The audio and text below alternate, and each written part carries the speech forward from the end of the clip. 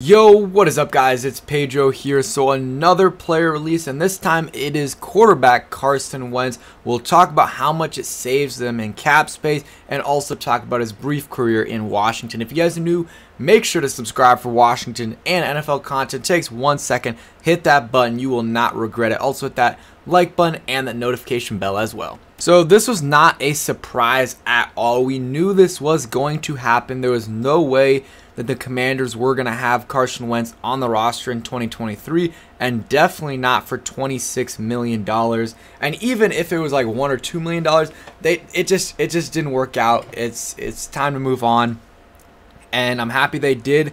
So they released Carson Wentz, and if you don't know, also they released Bob McCain. Made a video about that about an hour ago if you guys want to go ahead and check that out. But the Commanders will clear over $26 million in cap space. $26 million plus the over $4 million that they're going to get from the Bob McCain release, which is expected to be a June 1st designation. So they won't get that $4.4 million until June 1st, but still, that's over $30 million that they created today. I'm happy they did it.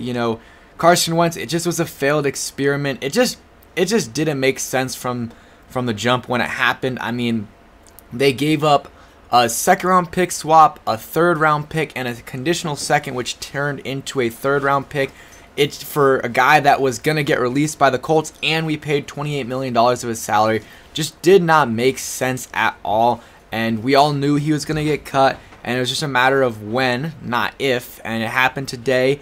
It sucks for Carson Wentz, but it is what it is. He's a multi-millionaire, and if he might get a job. The only thing is with Wentz is that he's gonna want to be a starter, but I don't know if a team will give him a starting job. And also, I don't know if a team wants him to be a backup, because he has shown, at least in the past, that he hasn't really worked well with young guys.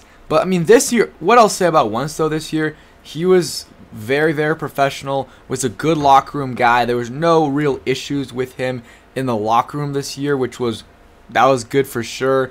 In the press conferences, it seemed like everything was good, no drama there. So maybe a team will look at what happened this year and be like, okay, maybe he can be a backup. Maybe he can be a backup for us. But will Wentz want to do that? I don't know. He seems like he's very comfortable in terms, he is very comfortable financially, and he could decide to take a year or two or a year off and, see what, if he likes life outside of football and if he still wants to play. But yeah, bad trade that Rivera made. And Kime says Rivera hoped to tell Wentz in person while in Indy. The schedules did not sync. Called him and told him, but there was no surprise in this move. Sam Howell is the guy, but he says for now. So, hey, maybe he thinks that we could be players in terms of a Lamar Jackson move, a draft move, or another free agent, or he's just, yeah. I think Howell, though, if I had to guess, he will be the starting QB week 1 of the 2023 NFL season. And he should be the guy for the rest of the year. And we'll see what, I think they'll bring back Heineke. Maybe that changes a little bit with bringing in Bieniemy. But I think for the most part, those things stay the same. And they'll keep Howell as the guy, bring back Heineke, and then maybe sign an undrafted free agent or a late round pick. Like, if they do hire Tavita Pritchard as the OC, then maybe they bring in Tanner McGee as a 7th round pick or an undrafted free agent, because he did play under Tavita Pritchard at Stanford. So that's just another thing to consider.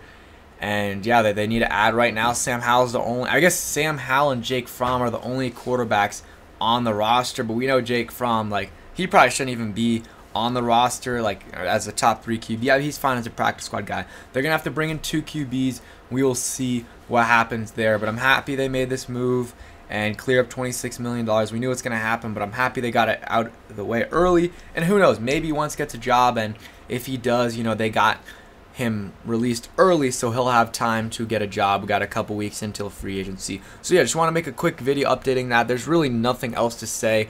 The era's done in Washington. Not successful at all. He played like 5, 6, 7 games. Was good for a couple of them. The rest were not great, and had that injury, and then just after that was not mentally ready to play in that Browns game. It just he was psyched out. So it is what it is. The quest for the next quarterback of the future keeps on going. We will see if Sam Howell is that guy. Thanks for watching. I hope you guys enjoyed, and peace.